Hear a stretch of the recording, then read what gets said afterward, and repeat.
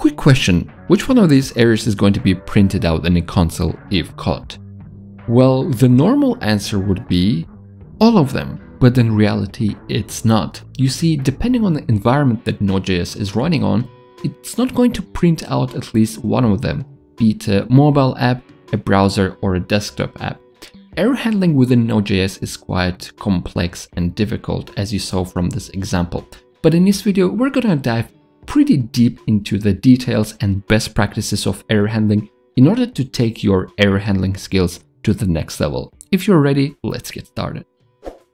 Alright friends, so in this video, I'm gonna go over 4 different advanced scenarios that I think you should be aware of. So without further ado, we're gonna start with the very first one. And this one is about extending the ordinary JavaScript error object. Why? Let me explain. So imagine we're trying to add some kind of a product which is undefined. And obviously, if we want to do that, or if we try to do that, then we're gonna go and throw some kind of an error. And in this case that I called bad, we're actually throwing a string, a primitive string, which is not even an error. So if you keep doing this throughout your application, at some point you're gonna find yourself writing very low quality code without any consistency at all, even if this string that we just threw is going to show up in the console. All right, this is not very scalable and this is a bad practice. Never do that, and we comment it out and forget about it. The next way of throwing an error is actually throwing a real error. All right, here we do throw an error and we pass a message that we want, but to be honest, this error is kind of lacking extra information that would be useful to us when we are later debugging our application. Imagine if it's in production and we really have limited time to debug, every second would cost us. It would be really helpful if we can help ourselves in advance. So it's okayish, but maybe there's a better way, which is the best way here. So we're still trying to throw an error, but instead we're throwing a new app error, and we're passing a name of the error, we're passing an error code, a description, and some kind of a flag. You might ask me, what the hell is an app error? I've never seen that before. And you would be totally right, because an app error is basically a custom class that extends the ordinary JavaScript error. All right. And here we not only have the name of the error and the description, we also have an HTTP code that can later help us with debugging so much. And we also can pass any flags that we want. In this case, I have a flag called isOperational, and it's a Boolean. And isOperational basically means that this error is predictable. For example, it is some kind of an HTTP error failed because of the network issues. All right, this is easy to debug and this is easy to fix versus some kind of a logical error that the programmer missed. All right, so this is one of the ways, and basically to demonstrate it, I would copy this here to the very bottom of the file, and instead of running it with TypeScript and Node, actually I can save time and I can use Quokka, an extension that I recently installed. So I'm gonna say run once. No, yeah, we can also run it on save, but let's say run on save, and it runs and prints everything that you would normally see in the console here. So here we have, due to the mismatch between the client and so on, basically we threw this error and the code is 404 and the name is resource not found. So everything looks perfect and it works just the way I predicted. So basically, make sure you use this kind of an app error instead of using the ordinary error object. All right. A quick detour. I recently realized that I've never done a giveaway to my loyal subscribers, and that's what I really want to change now. Did you guys see the extension that I was using, Quokka, to live execute my code without even opening the terminal and seeing the values next to my code? I think that was pretty cool. And guess what? I want to gift you 3 free 1-year licenses of Quokka and 2 free 1-year licenses of Wallaby. They are very similar. Wallaby is just a cooler version of Quokka that you can use for unit testing as well. But in any case, I think you would benefit from those. And please go down in the video description and grab your license for free. No strings attached. First come, first serve. Go for it. You're welcome. All right, our next example is going to be about central error handling, meaning you don't throw and like work on your errors whenever or wherever you want, but rather in one centralized place in a specific way to keep your code cleaner. So let's imagine we have a route controller and we're trying to add a new item, but it throws an error and it's forbidden. So, and it's the same in the catch block. So what do we do here? We basically forward this error to the middleware, which is specific for error handling. All right, this is the best practice that usually every project has. But now in this error handling middleware, we usually have a lot of logic to check. For example, if the severity of the error is high. By the way, this app error is carried from the previous example, so we're still building on it. Anyway, we're gonna check for the severity, which is a new flag, for example, and then we might send an email to the support or admins and so on. But again, this is just too much logic coupled in a very bad way, and we're also logging it here. I don't like this.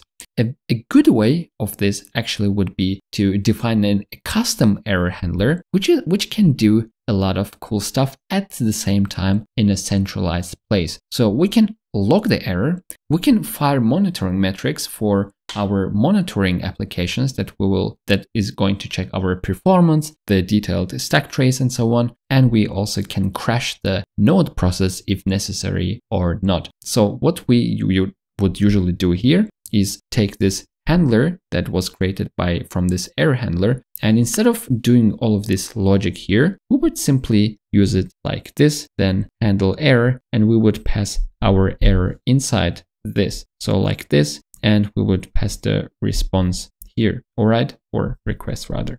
So, and this error handler would do everything for us. And now if you use this handle error in your routes, for example, or in your cron jobs, or anywhere in your application, you're gonna know that everything handled in one centralized place, and this is much better. All right, so the third example, I think this one is my favorite. So imagine we are getting into an uncaught exception, meaning we didn't catch this exception anywhere in our application. So the last resort for the node process to actually catch it is actually here, process on uncaught exception. And instead of just shutting off our node process and the whole application to, I don't know, thousands of users because of some kind of an unknown error, we can gracefully handle the process exit or not handle instead. So as we said, there are operational errors, which are like a failed network request or just a database failure, which is fine and it can be restarted, like the Docker container can be restarted automatically. We don't really need to panic, all right? But what if this is not an operational error, and instead it's a logical error where, for example, your application memory or application store gets stuck and it's unstable? This can lead to bigger problems in the future. So instead of just shutting off the application to thousands of users, we can instead check whether we need to do that in fact, all right? So as soon as we get an exception, we're going to use this handler that we saw in the previous example. What this handler is going to do is, first of all, log an error. If necessary, send a mail, so if critical. Also, save an operations queue if critical. All right, we're doing all of this cool stuff, or we can do this, and we can determine if it is operational error or not. And also, well, this is pretty much the same thing. We can check if it's a trusted error. If it's a trusted error, means it's an instance of an app error, which means it got thrown where we would expect it to be thrown, or we actually threw it, and its operational flag is actually true. Then we are not going to exit our process, and the Node app is still going to function even if there's an uncaught exception. But if it is a critical error, then we need to exit the process to let the Docker container to be restarted automatically. All right. So this is one of the cool ways of handling your process exit gracefully. And the fourth example that we have is pretty similar to the one we saw before, but in a more interesting way. So imagine we have a DAL, which stands for data access layer, and this is a asynchronous operation where we're trying to get a user by ID. And let's say Jon Snow is not alive anymore. So if it's false, we're gonna be very sad. And what this unhandled rejection or uncaught exception will do is very similar, but two different things. So unhandled rejection reacts to asynchronous errors that were not handled. All right, because in here, we didn't handle the error case. Okay, so what if we throw an error? We don't have a catch block here, all right? We don't have anything to catch here, and we don't even have a try catch block. So it's going to go to the last resort, which is the unhandled rejection. So we either can perform some operation here to gracefully stop our error, or we can actually omit this, because even asynchronous operations end up in uncaught exception, and then we can handle it here. So we're going to receive it here, and then we can do pretty much the same thing that we saw in the previous example. And if it's not a trusted error, then we do need to exit the process and restart the application. Okay, some extra points from me. Also, don't forget to use a JSON schema validator to catch the majority of the client-initiated errors by simply validating the incoming data. Okay, so for Node, my favorite one is AJV. It's basically like TypeScript for the requests. Also, make sure to use a good logger to log everything that happened on your server, but preferably something better than just a simple console log. So my suggestion would be Winston or Pino. The next thing would be making sure to test your errors within unit tests. A lot of developers only test the happy path scenarios, completely forgetting about testing the error handling and logging that error.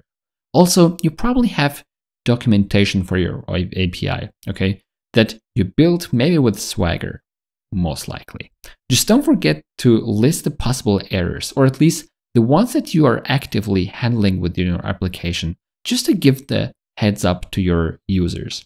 And last but not least, use an application monitoring tool to monitor the telemetry, uptime, and performance, and probably all of that combined with logs.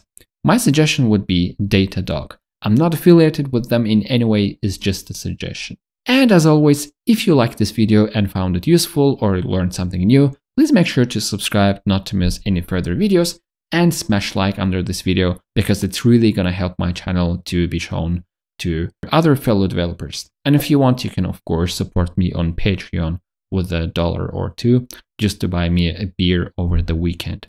I'll see you guys in the next one.